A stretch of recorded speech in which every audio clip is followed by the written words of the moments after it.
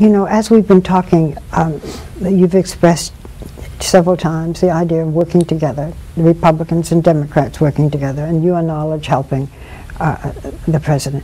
Do you feel now that there is going to be this kind of cooperation or reconciliation? There's been so much anger and so much conflict. Do you think it's going to change? Well, it happens in many presidencies. This isn't the first, but the fact that the numbers, the 60-40 number, has certainly contributed to that, that head banging. So I'm hopeful. What I'm sensing from people is, yes, in fact, there is a new sense of openness and cooperation. I mean, has the president met with the Republican delegation before? I don't think so. Is it in part because of your election? I think so. So your election may bring the two parties closer together? And I hope I'm on the front of the line, leading the charge, because we have some very serious issues affecting our jobs, our economy. We need to be not only the world's military leader, but also its economic leader. And if we're not either one of those, then we're going to have troubles. So not just for you personally, but 41 has been a good number, yes? Well, it's been a great number for the country. It's been a great number for the country, and I'm so invigorated to get down there and just work together. You replaced a beloved figure in the state. He was a great guy. How do you think that Senator Ted Kennedy would feel about your election? Well, obviously... Think he'd be disappointed? Well, we had a relationship prior to this, and he was always very friendly, and I always would ask, who's the better singer, my daughter or me? And I know when I spoke to his wife, she was the first person I called, and she was very gracious and appreciative. So I'll leave that up to, if he's watching, maybe he'll kind of let us know how he feels.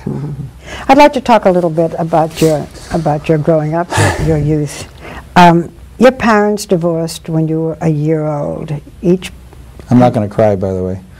Okay, just... How do you know I'm not going to make you cry?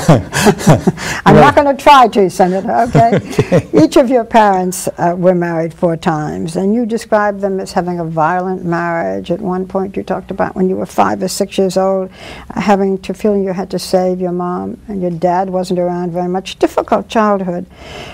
How did this shape you? Well, first of all, my parents were both loving, and they still are. When they were divorced, I was 1 year old, but they were always there for me. When I referred to the violence in the home, it was with my mom's husband, a couple of husbands, and I do remember getting up in the middle of the night and having to be the man of the family and come and rescue her and getting knocked around pretty good. And it's made me appreciate my strong family and the fact that I have 2 great kids. I'm not going to cry, I've learned from my parents' mistakes to do everything that they may have done wrong. In an interview to the Boston Globe back in 1982, you said, sometimes... Marion Christie, if I'm not mistaken. Sometimes I think I'm being tested by a higher being. When things are going great, I think of it as a reward from heaven. Do you still think your winning is a reward from heaven? Obviously, I was 22 years old there and thrust in the spotlight because of what I did with the Cosmo thing. I believe in God, and I am very thankful for the things that I've been blessed with. Is there a higher being that's looking out for people? I hope so. I'm hopeful. The Cosmopolitan magazine. Well, just so happens I have it. Great, I'm sure you do. Oh yeah, the good old days. You want me to sign and it? Do I want you? Well, it's a thought. I could then sell it for a lot. But this is the actual picture. Yeah. I wish I still looked like that. Well, I'm not going to ask you to prove it, but this is pretty. This is pretty raw stuff. Okay. This Cosmo, 1982 Cosmo. Let's not get carried away here. That's okay. But at the economic conference in Davos, some of the foreign leaders that just took place last week were referring to you as that nude magazine guy. So were you worried, or are you worried that this could make you a little bit of a joke? No. I was 22 years old. My grandmother saw it. She laughed. You have to have a sense of humor about yourself. It was Cosmo. It wasn't Playgirl. It was Cosmo. Being Burt Reynolds, Arnold Schwarzenegger, John Davidson, David Hasselhoff also did it, and I'm the only non-famous person who did it back then. What would you say if one of your daughters came to you and said, "Dad, I want to pose nude"? Well, I would leave it up to their discretion. I don't think that's in the cards. You know, some women have said to me, if a woman did a nude centerfold spread, even if it was more than 20 years ago, they're not sure that she would be elected senator because there's a double standard. What do you think? I think if someone's qualified, regardless of what they did in their youth, we all make mistakes. I'm not perfect. And do I regret doing that? No. Because if I hadn't done that, I never would have been sitting here with you. It's all connected. So is there a double standard? I hope not. If someone's qualified to do the job, they should be able to do it regardless of what they've done in their past. Let's talk about your daughters in that victory speech. And just in case anybody who's watching throughout the country, yes, they're both available. No. You said that they were both available. Oh, yeah, I'll bet. Well, one isn't available. No, her boyfriend was mad at me, but she's good. Your daughter, Ayla, was a contestant on American Idol in 2006, at which time Simon Cowell described her performance as robotic.